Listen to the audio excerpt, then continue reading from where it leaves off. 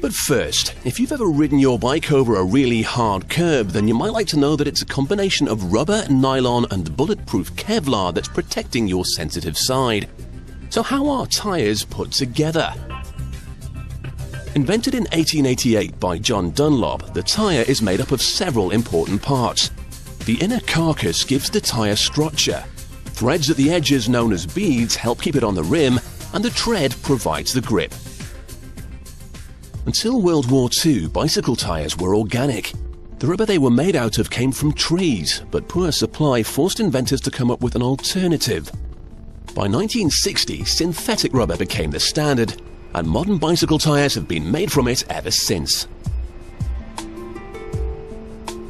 Making tyre rubber is like making a cake. There's a recipe you have to follow to get the mix spot on. The right amount of the artificial rubber is weighed out and sent through heavy-duty rollers to be mixed with the other ingredients. You can see what happens in this handy demonstration. Tyres are usually black, but that's not so you don't have to wash them. Black soot is added to the white rubber, which improves the grip.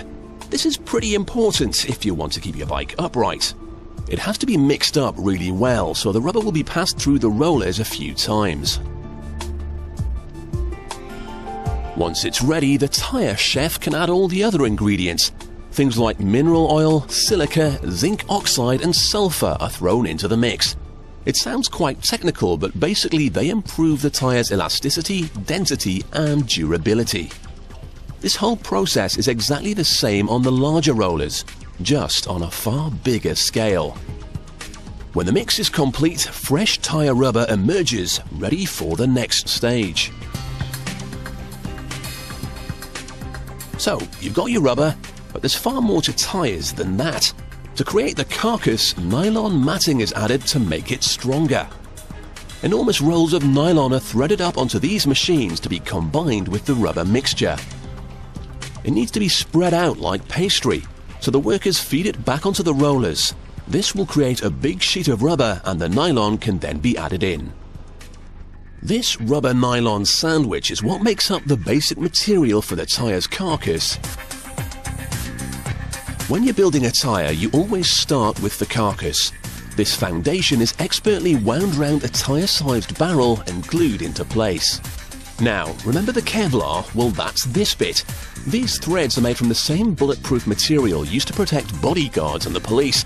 It's very strong but light, and it holds the tyre on the rim. It's wound round the carcass, and once it's in place, the barrel is expanded, which actually forces the Kevlar into the rubber. The sides of the carcass are then folded over, and the threads now make it completely bulletproof, assuming you get shot just on the very edge of your tyre. And that's the tyre's structure, but to be honest, if you tried to ride a bike on a tyre like this, it wouldn't be very comfortable or give you much grip. The grip comes from the tread. It's made from the combination of two layers of hard-wearing rubber. An expert continually measures the width of the two layers, otherwise the composition wouldn't be right and your tyre wouldn't grip. The raw tread is sent off to be added to the tyre carcass. A layer is wrapped around the drum and firmly stuck down, but it's still not ready to be put on the rim just yet. First, it needs to be cooked.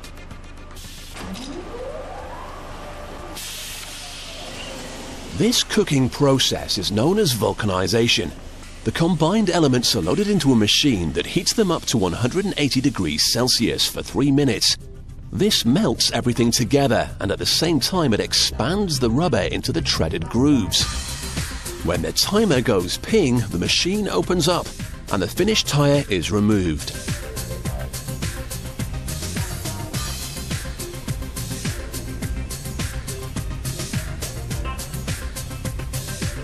Next, the workers will take a random selection of tyres from each batch and run some rigorous tests.